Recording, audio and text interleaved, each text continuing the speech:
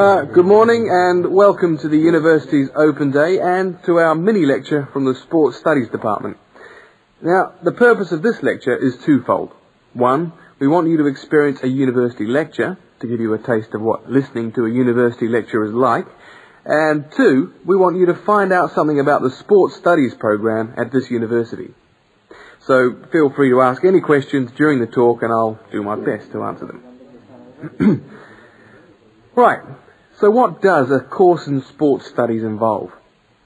Well, you wouldn't be blamed for not knowing the answer to this question because sports studies as a discipline is still comparatively new. But it's a growing area and one which is now firmly established at our university. Now, there are three distinct strands to sports studies, and you'd need to choose fairly early on just which direction you wanted to follow. And I'll just run over these now.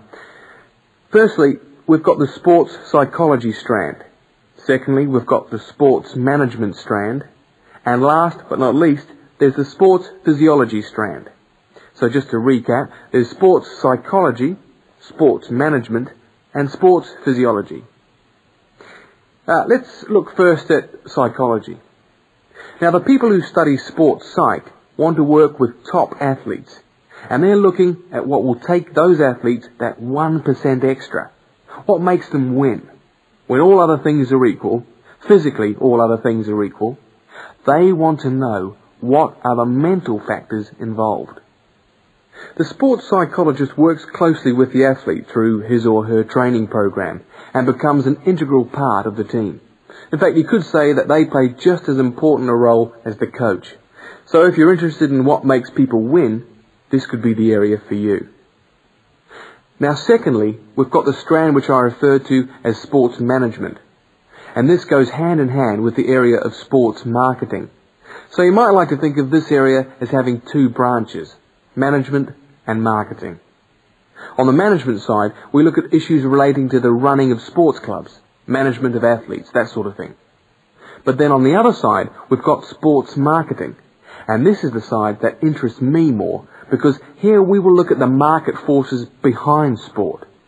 Questions like, why do people spend their money on a football match or a tennis game rather than, say, on buying a CD or going to the cinema? What are those market forces? Sport used to just compete with sport. Nowadays, it competes with other leisure activities. The spectators go to sport to be entertained rather than out of loyalty to a team. They want to have an evening out, and they don't want the cheap seats anymore. They want good seats. They want entertainment.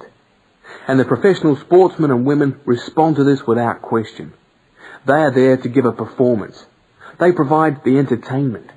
So in the marketing course, we address all these commercial issues, and we look at how this hooks back into the management of sport. Now, the third branch of sports studies sometimes comes under another name and is also known as exercise science. And again here, we find that there are two distinct types of exercise science. The first is working very much at the macro level, what I call the huffing and puffing people. So this looks at fitness testing, body measurements, all that sort of thing. But the more interesting side of sports physiology, at least in my view, is the side that looks at the micro level, looking at cellular change. They're doing cellular research, looking at changes in body cells when the body is under stress. So that just about brings us to the end of our mini lecture for today. I hope you found it interesting. I look forward to seeing you all on our course next year. But feel free to come and talk to me if you want any more information.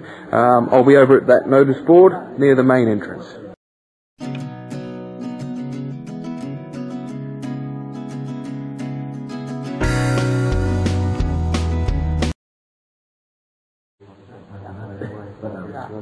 Good morning and welcome to the University's Open Day and to our mini-lecture from the Sports Studies Department. Now, the purpose of this lecture is twofold. One, we want you to experience a university lecture to give you a taste of what listening to a university lecture is like. And two, we want you to find out something about the Sports Studies program at this university. So feel free to ask any questions during the talk and I'll do my best to answer them.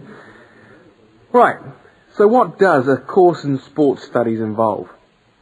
Well, you wouldn't be blamed for not knowing the answer to this question because sports studies as a discipline is still comparatively new. But it's a growing area and one which is now firmly established at our university. Now, there are 3 distinct strands to sports studies, and you'd need to choose fairly early on just which direction you wanted to follow. And I'll just run over these now. Firstly, we've got the sports psychology strand. Secondly, we've got the sports management strand. And last but not least, there's the sports physiology strand. So just to recap, there's sports psychology, sports management, and sports physiology. Let's look first at psychology. Now, the people who study sports psych want to work with top athletes, and they're looking at what will take those athletes that 1% extra. What makes them win?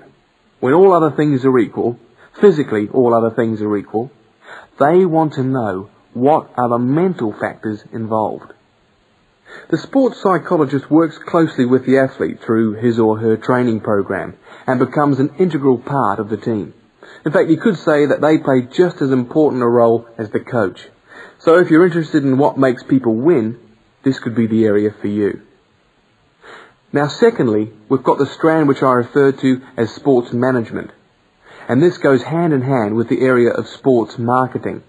So you might like to think of this area as having 2 branches, management and marketing. On the management side, we look at issues relating to the running of sports clubs, management of athletes, that sort of thing. But then on the other side, we've got sports marketing. And this is the side that interests me more, because here we will look at the market forces behind sport. Questions like, why do people spend their money on a football match or a tennis game rather than, say, on buying a CD or going to the cinema? What are those market forces?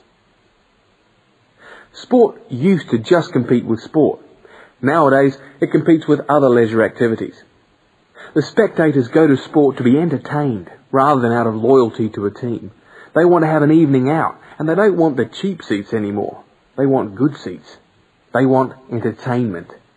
And the professional sportsmen and women respond to this without question. They are there to give a performance.